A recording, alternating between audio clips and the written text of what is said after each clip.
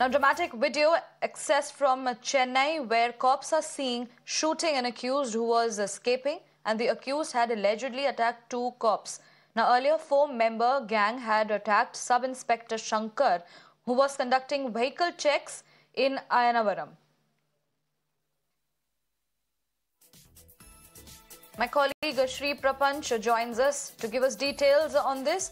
Now, Shri Prapanch, we can see these dramatic visuals that have been accessed from Chennai where cops are seen shooting an accused who was escaping, and he, of course, had allegedly attacked on two cops. So give us the details as to what exactly had happened. How did the incident transpire? On 20th, during vehicle checks in the evening, Sub-Inspector Shankar was attacked by a four-member gang, out of which three members tried to escape on a bike. One person was caught on that day. Subsequently, two more arrests were made in that regard. Now, one person, Surya, who is a history sheeter, went into hiding in Thiruvallur in her sister's house.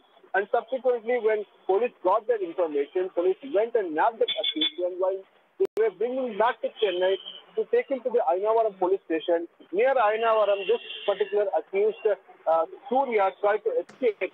While escaping, he injured him. In fact, attacked two of the police personnel, and he tried to escape. At that point in time, Sub-Inspector Meena had shot him on the leg, and they nabbed the accused, Surya. Subsequently, he was taken to the Deepak General Hospital along with the two other police officers who were injured by the accused Surya. Now the investigation is on, and subsequently this is not the only case in this week. Now in last week, if you could see that four more accused were shot in separate incidents, two in Tirupati and two in Coimbatore, while similarly they were trying to escape from the police custody. All right, Shri Prapanch, thank you for giving us those details on that story.